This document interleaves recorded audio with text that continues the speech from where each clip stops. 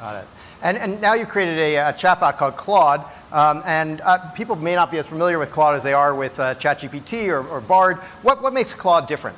Yeah, so we've tried to design Claude with safety and controllability in mind from the beginning. A lot of our early customers have been enterprises that care a lot about making sure that the model doesn't do anything unpredictable or make facts up. One of the big ideas behind Claude is something called constitutional AI. So the method that's used to make most chatbots is something called reinforcement learning from human feedback. The idea behind that is just that you have a bunch of humans who rate your model and say this thing to say is better than that thing, right. And then you sum them up and then train the model to do what these users want it to do.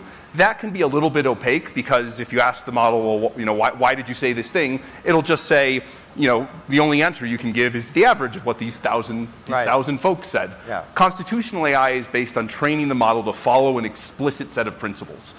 So you can be more transparent about what the model is doing, and this makes it easier to control the model and make it safe.